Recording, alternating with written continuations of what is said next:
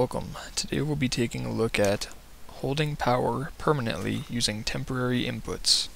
Our example is going to be wooden doors, but clearly you'd want to use something like this for iron doors or pistons or any other thing you want to activate permanently, but using a temporary input such as a pressure plate or a button, since switches are not something that you can have animals and mobs step on, or people step on for that matter. So the first example we have here is a simple door, and you can place a switch on either side, but you can't really activate one unless the other is deactivated.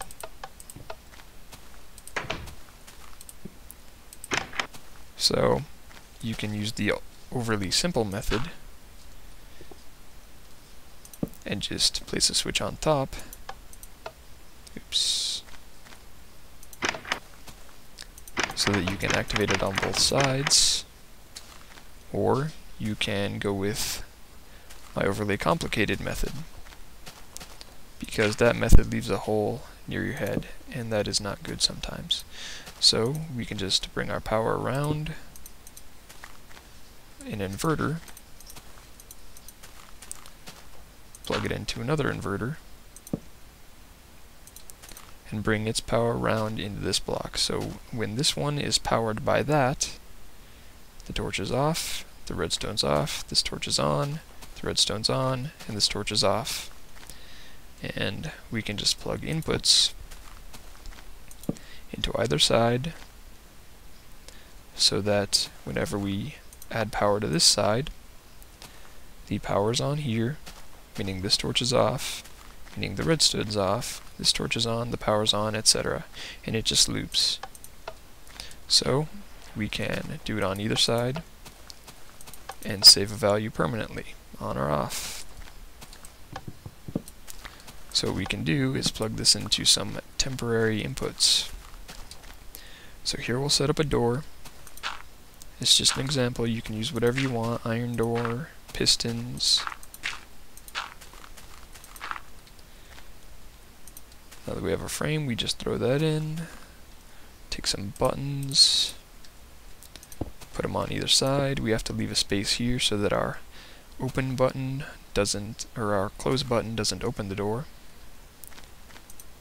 Drag the power around this side, plug it into this, drag the power from the other button, and plug it into the other side, the other input-output area. And then we just plug it into a block that's by the door, and that can activate the door. So now, whenever we flip this switch, power is transferred into this side, power is turned off on this side, and the button remains open. And when we flip the other switch, power is transferred to this side, off on this side, and the button remains closed. You can take this and make it so that the button simply lasts longer by drawing power from one side, the open side, and throwing it into the closed side with some delayers so that you get it opened and closed with one button press, but it's simply delayed more than its default. But that's for permanent uses. Here I've set up my frame so that I can keep the video a bit shorter this time, but it's the same function. And we can throw our buttons down, except this time the roles have been reversed. And we just bring the power down and bring power up from this side and plug it into either button. And then we just need to take some pistons and place them at our at our output for our wires. Then we throw some dirt there. Take our switch. You can use a torch instead of a switch, but I like to use a switch to keep it on and just shut it off whenever I need. Plug it into a block and throw a torch so that it's inverted.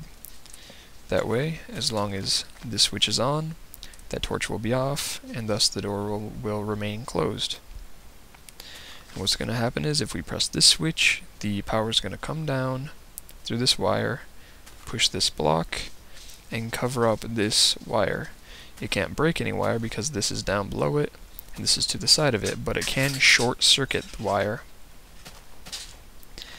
And when this wire comes down from the other side, it plugs into the back of this piston, pushes the block back, and returns it to its previous powered state. So that way we can open and close the door by short-circuiting the wire, and thus turning this torch from its default state to its not-so-default state. So when we flick this button, power transfers into this, which pushes the block and short-circuits that wire and keeps this torch on. And when we push this button, it pushes the block back, returns the wire to its state of on, and turns the torch off. That way we have a permanent close with a not-so-permanent input. Pretty simple. As I said, you can apply it to anything you want. Wooden doors are clearly not the thing you want to do it with, since you could just open. But for example purposes, it works. You can do it with pistons. As I've said, you can make your doors a lot bigger than this, maybe 3 by 3, 3 by 2, whatever you want, and just apply the same concept to it. Instead of, having a switch that only opens one door, you could have this system that will open up anything with the press of a button, and from either side too, because you can put a button there, button here, and it will perform the same task. And if you want to cover up your wire, you can place glass, because glass is transparent, just like pistons. Pistons cannot short-circuit wires because they are transparent, but they can push the blocks that do short-circuit wires, very similar to the way that you use pistons to make light switches. So, see you next time.